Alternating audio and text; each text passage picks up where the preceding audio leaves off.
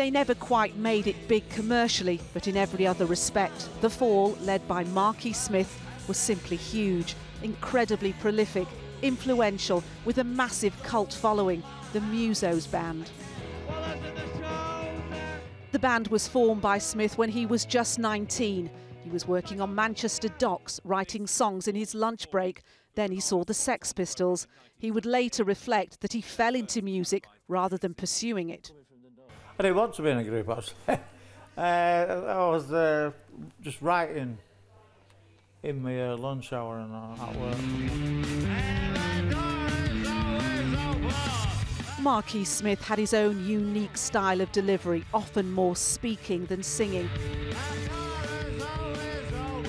But he quickly rose to become an icon, first of the Manchester scene post-punk and then beyond.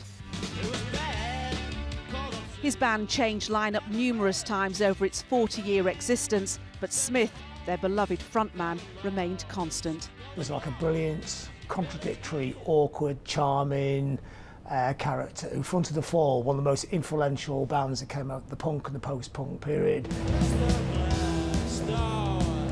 Famously difficult, with a history of drug and alcohol abuse, Smith remained nonetheless charismatic to his many fans, inspiring many bands that followed.